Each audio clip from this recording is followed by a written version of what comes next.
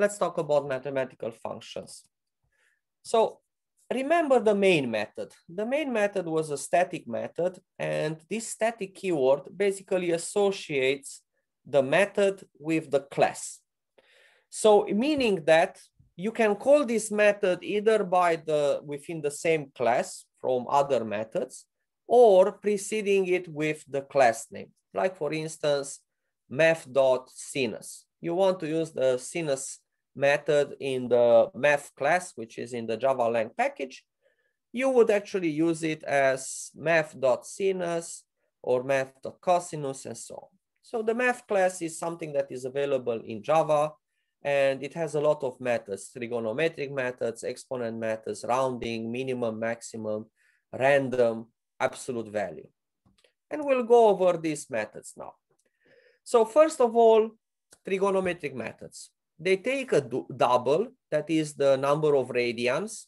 So basically, sinus takes is one of the methods. Sinus of 0 is 0. Sinus of math.pi divided by 2, it's 1. Basically, this is 90 degrees. Sinus of math.pi divided by 6 is 0.5. Then we have cosinus, tangenta, a cosinus, a sinus, a tangenta. These are the trigonometric methods. For cosinus, we actually have the same behavior with cosinus in math. Math.cosinus of 0 is 1, and math.cosinus of math.pi divided by 2 is 0. So basically, it has the sinusoid behavior.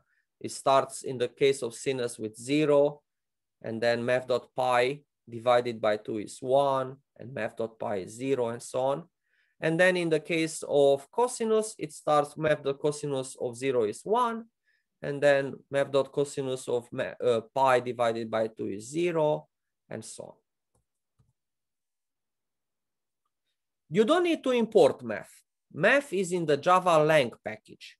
So you can actually use it without having to import it. Next methods are the exponent methods.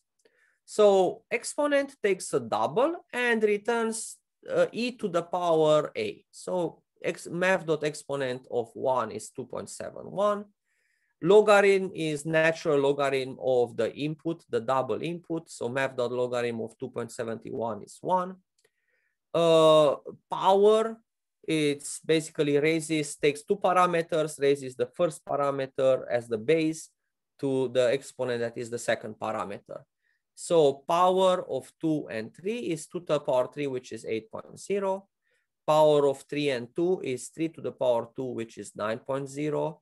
You can use real numbers in power, and 3 to the 0.5 to the power 2.5 is 22 to period 91765.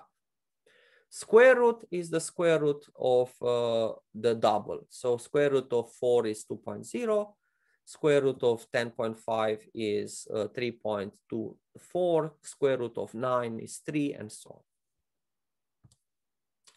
Then we have the rounding methods. So if they take a double, ceiling takes a double x, and it rounds it up to the nearest integer.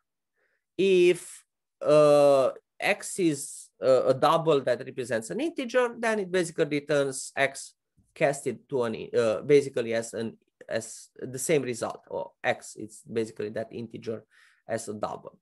The only difference is that the ceiling, although we know that it returns an integer, it returns it as a double value. So the result of ceiling is double. Similarly for floor, floor of a double x rounds down to the nearest integer. Again, this integer is returned as a double value. Rint, in the case that, so it rounds to the closest, nearest integer. So rint of, let's say, 4.3, it will return 4.0. It's closer to 4 than to 5. The only difference is when it's equally close to two integers. So 4.5 will round to the closer integer that is an even one. Okay, so this is a little bit maybe unintuitive. So for instance, math.rint of 4.5 will return 4. and math dot r int of 5.5, it's equally far from 5 and from 6, it will return 6.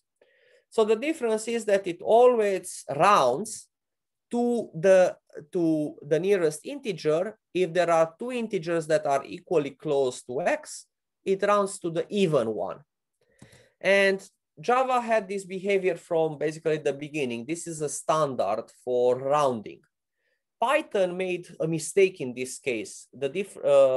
Basically, in Python 2.7, rounding will return always the higher integer in the case that it's equally far, while in the case of 3.x, basically after Python 3, it rounds again to the closest integer. If it's equally far from two integers, it chooses the even one. This is basically a standard IEEE standard for rounding. Professor?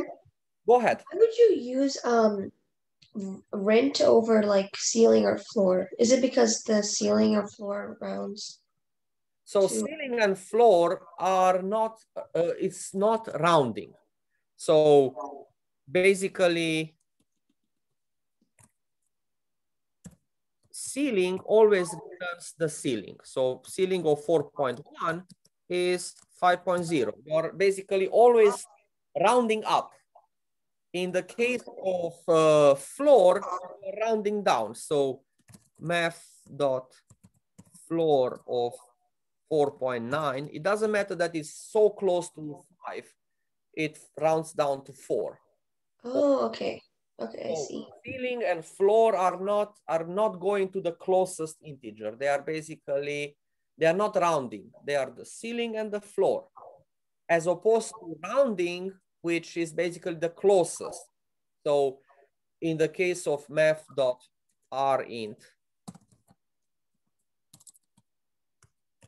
of 4.1, it gives me 4 because basically it's the closest integer to 4.1. And similarly, rint